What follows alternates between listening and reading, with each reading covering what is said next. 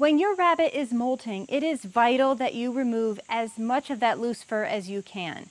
Because if your rabbit ingests this while they are cleaning themselves, and that will happen, it can cause serious issues such as GI stasis or even a blockage, and those can be life-threatening. But what do you do when your rabbit absolutely hates being groomed? In this video, I'm going to show you some tips and tricks that I use to help get the job done. And yes, that is rabbit fur.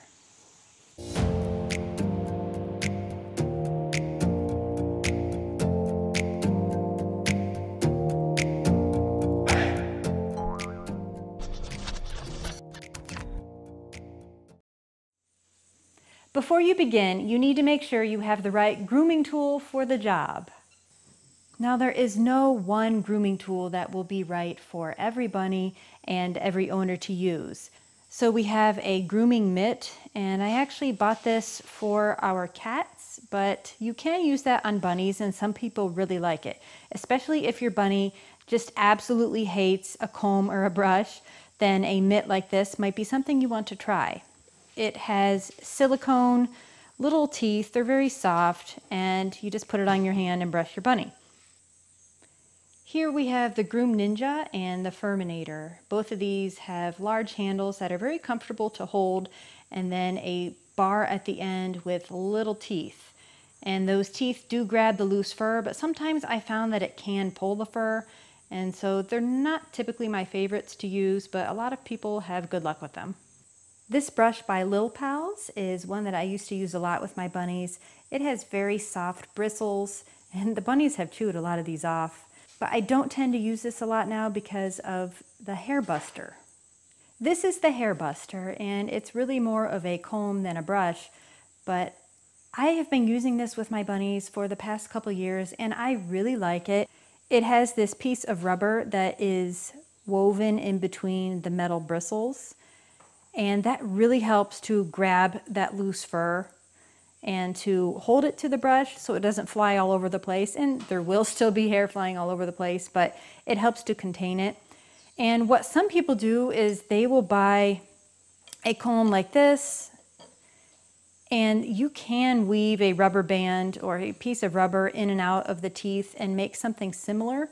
This is only about 20 bucks on Amazon, and I'll put the link below. And I found that it does a really good job. If your bunny is longer furred, such as a Jersey Woolly or even a fuzzy Holland Lop, you might want to try a wide-toothed comb. That tends to work better, especially if there are any snarls and knots that you need to gently comb out. Something like this might work better for you. Now that you have your grooming tool, the next thing you want to do is find a place to groom your rabbit. Typically, a table or a counter, something a little bit higher up off the ground so your bunny won't run away, might work well. If you have a litter box with your rabbit's hay, sometimes that can be a good place to try to groom your rabbit. This here is Moose, and he is a molty mess. And he's super hyper, as you can see, and he typically is not the easiest to groom. So I thought it was a good time to do this video because you also might have a rabbit who is very hyper. Thanks for the kiss, but I know you really want treats or a girlfriend. One trick to try if your rabbit really hates being brushed, like Moose here, wet your hands down. Yeah. And then take your hands and run them down your bunny's back. Really massage your hands into your bunny, and typically the bunnies don't hate that as much as being brushed, but that fur will stick to your hands. Now, my hands aren't actually wet because I'm going to be brushing him here soon, but that is one tip that you can try if you don't want to go the brush or comb route, or your bunny just won't sit still. If your bunny is not interested in sitting in the hay container and eating hay contently while you brush, then you might have to try the next trick, which is bribery. Now, this isn't going to last long, but there's nothing wrong with a little bit of bribery. He's munching on parsley. So I'm going to try to be as quick as I can, running in the direction that the hair is going. You don't want to go the opposite way. That can be uncomfortable for them. And I'm already getting a lot, but you will notice when there's loose fur. So that treat did not last long, but he's still letting me grab some of the chunks. And this is not going to be a one-day deal. Usually this lasts for a couple weeks, and you have to wait until the fur loosens in whatever pattern it's going to loosen. And then just keep at it. Moose has been molting for over a week already. I'm hoping he'll be done in the next week. He's pretty much done sitting still, and I don't want to keep giving him more and more parsley because too many treats can throw off their digestive balance. As soon as I start doing this, it tickles him. He starts kind of grooming himself. But look at all this. This is what he would be ingesting if I didn't remove it. And that's very dangerous.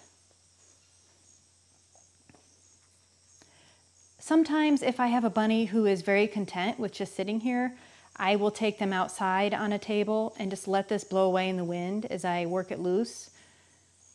But Moose, being as hyper as he is, I really don't trust that he wouldn't jump off and run. And we have dogs out, and I don't want him getting away. Now that we're done with the parsley, I'm going to show you what I do morning and night when he is molting. And this works for other bunnies too, especially those who really don't like to be groomed. If you're still struggling to get your rabbit to sit still long enough for grooming, try during feeding times. When they're hungry, they tend to sit still for a couple minutes at a time. Are you ready? Are you ready? Are you ready? Okay. All right. And the timer starts.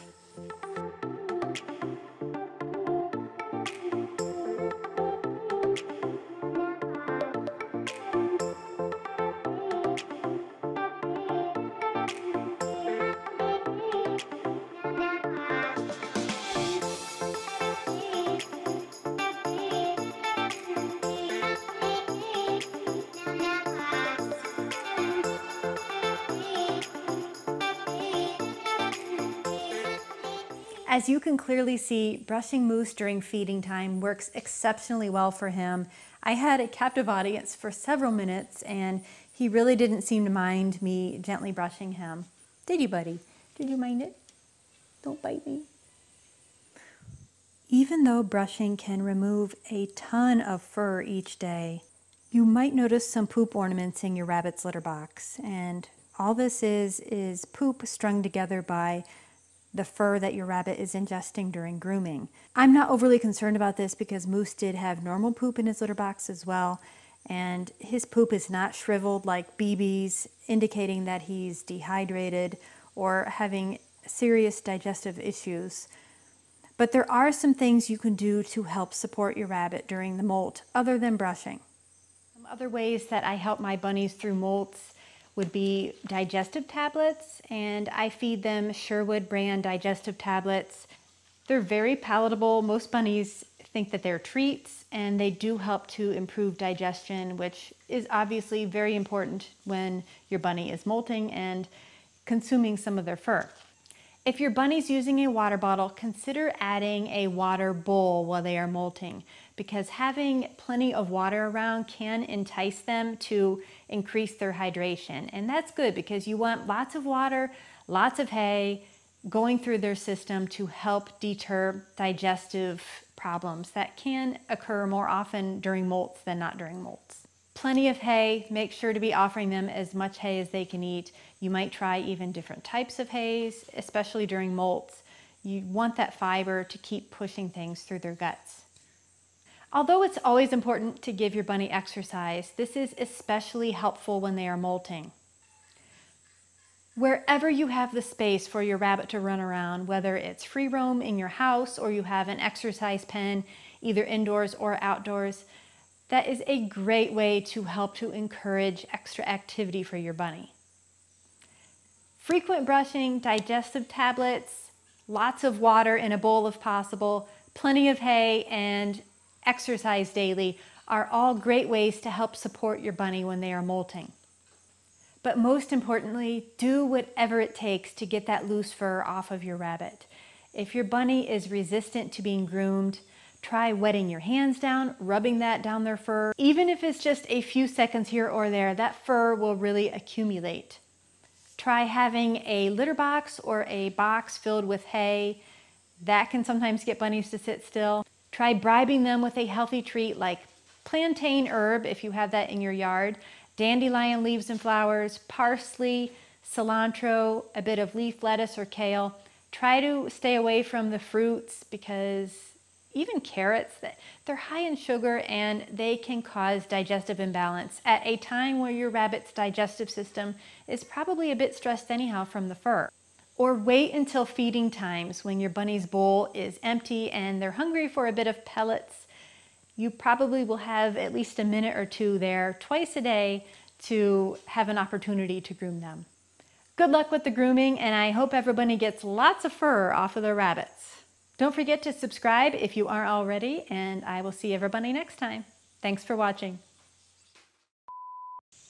When your rabbit is molting, it is vital that you remove. Before you begin, you obviously need to make sure you have the right grooming tool for the job. Tool, did I say tool? And plenty of exercise are all great ways to help your money through the molt. Bunny. Treats like parsley, dandelion leaves and flowers. Did you just stomp at me, Sonny? Times work. There's so much fur.